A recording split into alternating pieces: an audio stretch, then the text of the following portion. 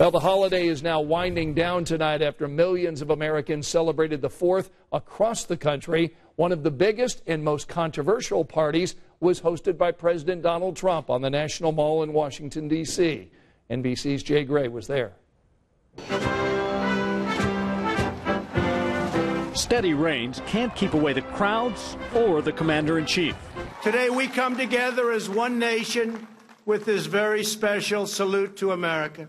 A celebration that includes tanks, troops, and a series of flyovers closed out by the Blue Angels. We celebrate our history, our people, and the heroes who proudly defend our flag, the brave men and women of the United States military. It's the first time in decades a sitting president has been part of the festivities here, joined by thousands on the National Mall.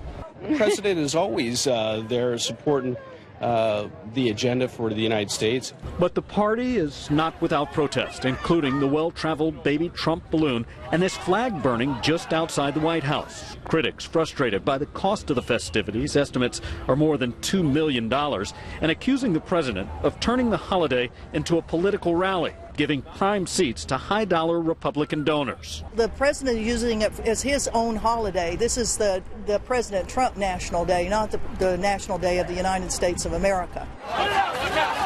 Fireworks early and late in the nation's capital. Jay Gray, NBC News, Washington.